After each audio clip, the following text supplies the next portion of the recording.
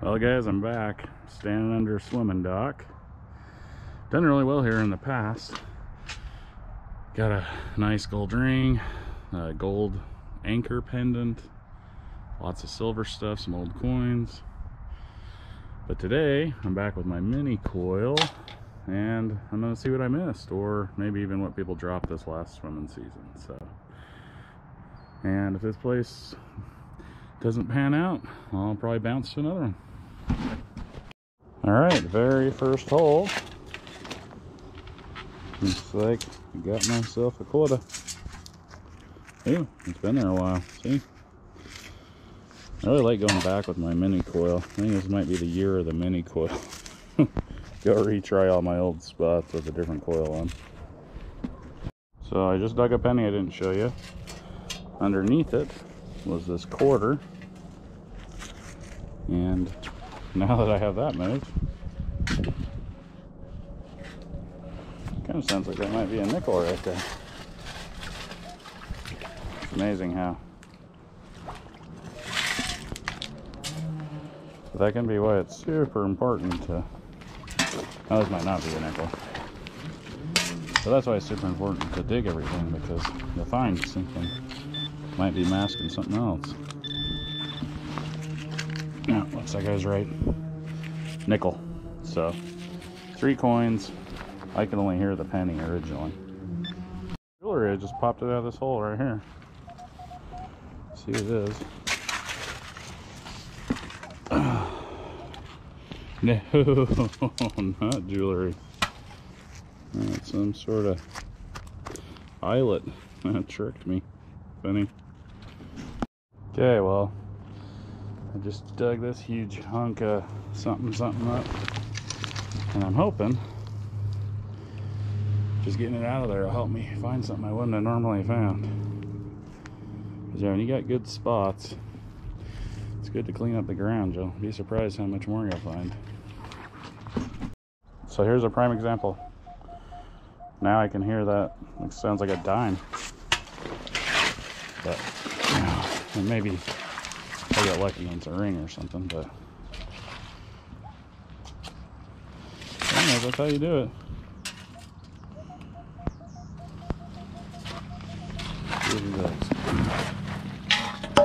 See what we couldn't hear before.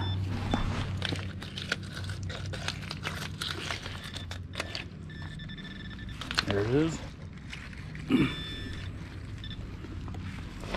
Yep, dime. But hey, that could have been a gold ring or something just sitting right next to that, and no one would have ever heard it.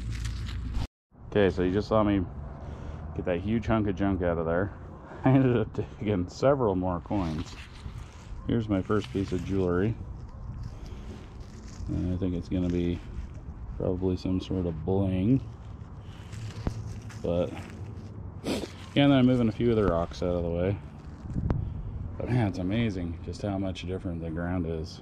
You get a mini coil, start flipping things over, getting some of the bigger targets out of the area. It all just opens up.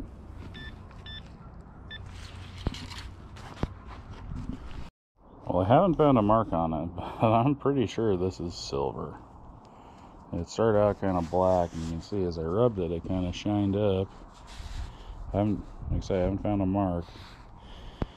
And interestingly, it rings up like an 8-9, which I know seems low, but at the same time, it's got a lot of holes in it. So, I don't know. I'll have to give you an update. Maybe if I get it home and get a loop on it, maybe I'll be able to see the mark. Or I can always test it, of course. But yeah, there you go. First piece of jewelry. All because I was moving stuff around. Okay, so I just found a pair. Isn't that interesting? This one's ringing a little bit higher. This one's coming up at 10. So that must have been a charm. Like some sort of ankle bracelet or something. Alright. Well, I'll let you know if these turn out to be silver. Well, look how small that little piece of jewelry is. Alright, it's been a while since I turned you guys on. I've been in a total clad battle. And I'm not going to clean it up, I'm just going to keep going, but that's the third one of those charms. And I am a few feet away. And maybe I'll end up getting the bracelet part or whatever. But they got me a key down there. Same old as a bottle cap. 137, probably somebody's room key. Okay, finally another piece of jewelry. 9 million coins later.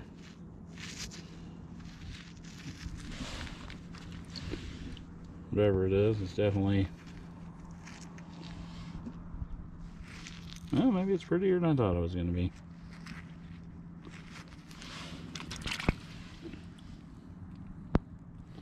That's weird.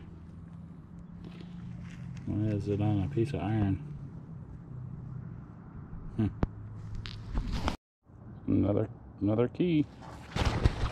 So, you can see what I'm doing. I got kind of lucky on these posts because they're all wood. So I'm just really working along the edge. If I hear any sound, I'm just digging it up. Don't worry, I'll smooth it all out when I'm done.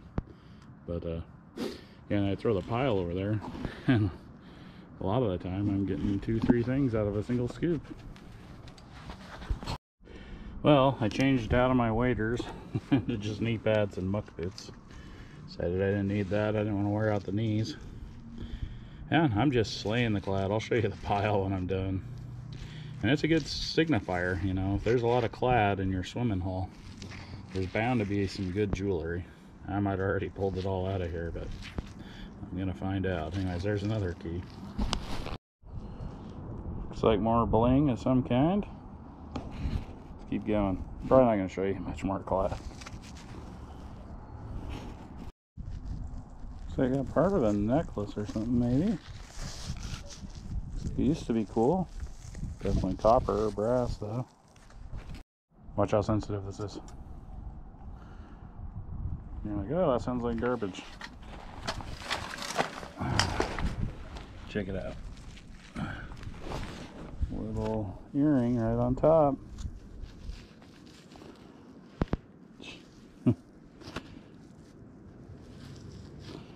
Maybe I can get it in the camera, huh?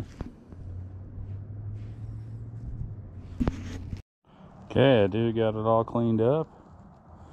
And the stem says 925 China. Boom, silver. So I was like, dang, another fishing lure. Nope, look at that. It's a fishing lure earring. Fun. Got me. Normally I wouldn't show this many keys, but it started to just get kind of comical. 4 keys. Wow. That's an old pocket knife. Not bad looking.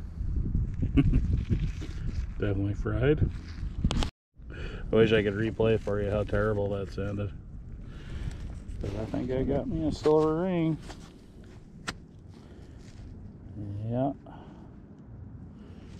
Let me clean it up. So see how it's open? I think it must have been sitting up like this because it was like a really scratchy, like 16 to 18. But yeah, it's marked. That's 925. So you just gotta stick with that clad. Wait till you see my pile. But where there's clad, there's gonna be jewelry. Just gotta be patient. Well, I think I found some sort of relic. Wonder if that's like an old bead or something. No idea what that is. It's coming up a 7. Okay, so I had a kind of a deep, weird signal here. And I ended up with 2 dimes here. And it's looking like one is clad. And you look at that one. This one is going to be silver. See if I can get a date on it real quick. Barely made. Okay, that's the hunt, guys. This was so crazy.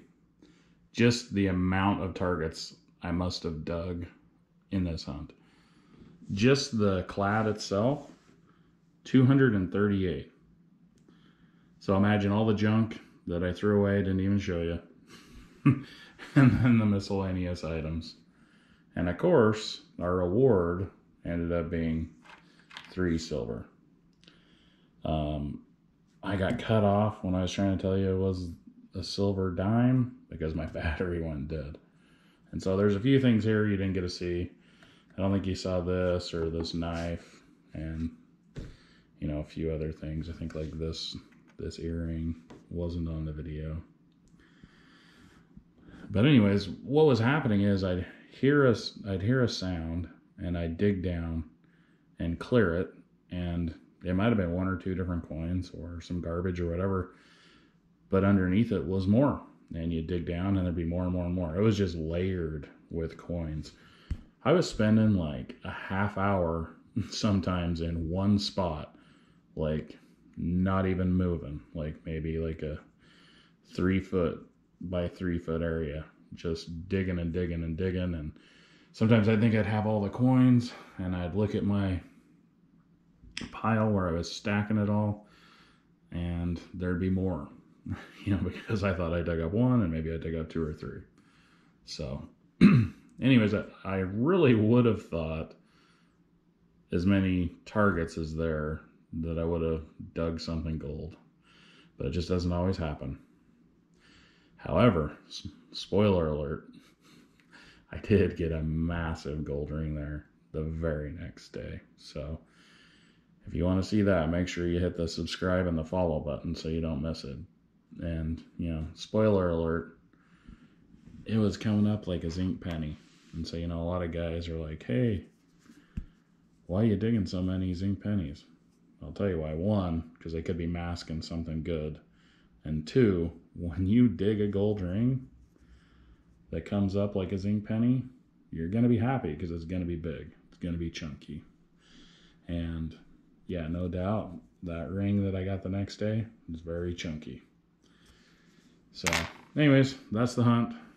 Don't have too much to say about it. It kind of speaks for itself other than, wow, what a bunch of targets. And by the way, guys, this is my 3rd year detecting there. And every year I gritted it out and thought I did a good job. It just goes to show what a difference maybe like a small coil can do for you sometimes. You know, because that big coil, man, it just doesn't get all the angles and everything that you can get with that little coil. So anyways, switch up your coils, switch up your frequencies, heck, maybe even switch up your machines. Go back, grid it one direction, then go back, grid it the opposite direction. And you'll be surprised how many things you missed. Anyways, thanks for watching, guys.